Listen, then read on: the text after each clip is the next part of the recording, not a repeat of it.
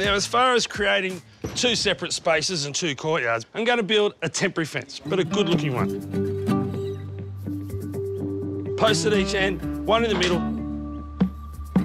and then I'm going to line it with Rio mesh.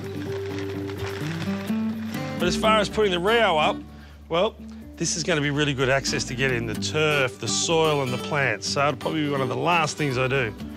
And that's what I really feel like doing. Live the life, Dan.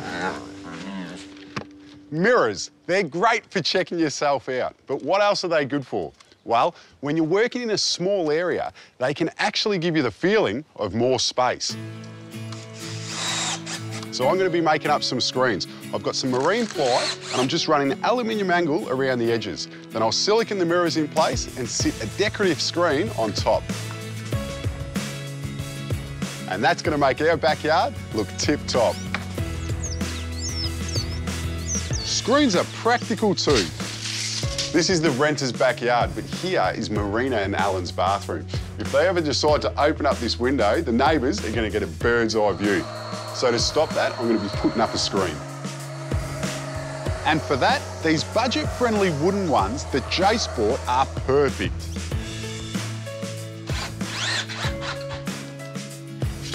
Job done.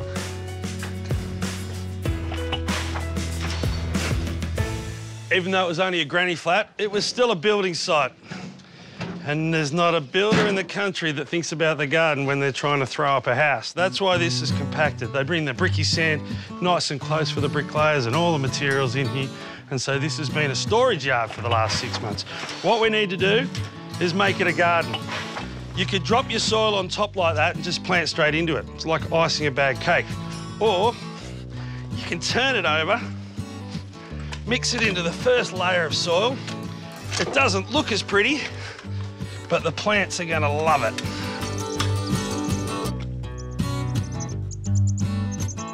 We're putting in a curved garden bed, which will soften the lines of the fence and create enough space in the corner to plant a tree. Because one thing this garden really needs is shade. In a little space, even more than a great big backyard, it's really important that you get the garden component right, so you use this space as much as possible. Like I said, small trees in the corner. These are water gums. Now, they're not actually a gum tree.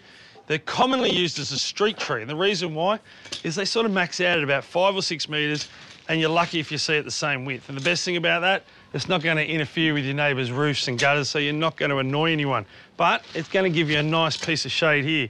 Everything else we've clumped together, so you've got contrast in the foliage. From the light foliage here with the small leaf to the bigger one, but the star is going to be these massive gardenias that when they come out and flower, the perfume is going to fill that little granny flat. In a small area, you want to make a big impact, and this is how you do it. It helps to go up. A simple frame out of Rio will give the climber something to hang on to, and it'll hide the shed. A lick of paint on the planter boxes ties the garden in with the fence. Now that's a good-looking garden. Or it will be once the plants are in.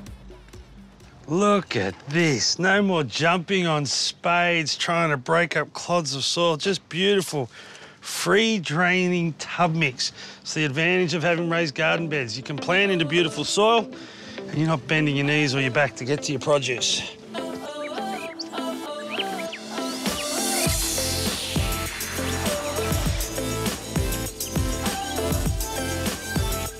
Lots of people might look at this and think, why would you put a little piece of grass into a courtyard like this?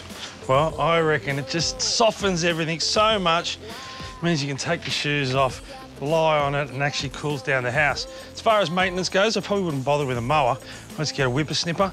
Once a week, just float over the top of it, do the edges, and you will have the best lawn in the street, albeit a small lawn.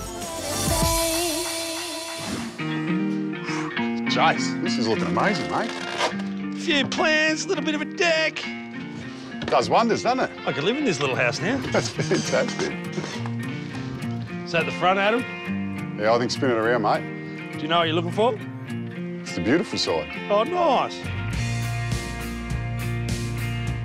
Boys are just finishing off on the render side, and it's another tip about doing things in the right order. We've finished the courtyard, Adam's out, we just need to clean up and set dress. So the lily pillies can go in. They will be the permanent green screen, and the Rio, well, it's going to be the security screen. The two together, a cheap fence that looks great. Now that's what I call a garden makeover. Well, two gardens really. In such a small area, we've created a usable green space, somewhere to relax and somewhere to rest your eyes.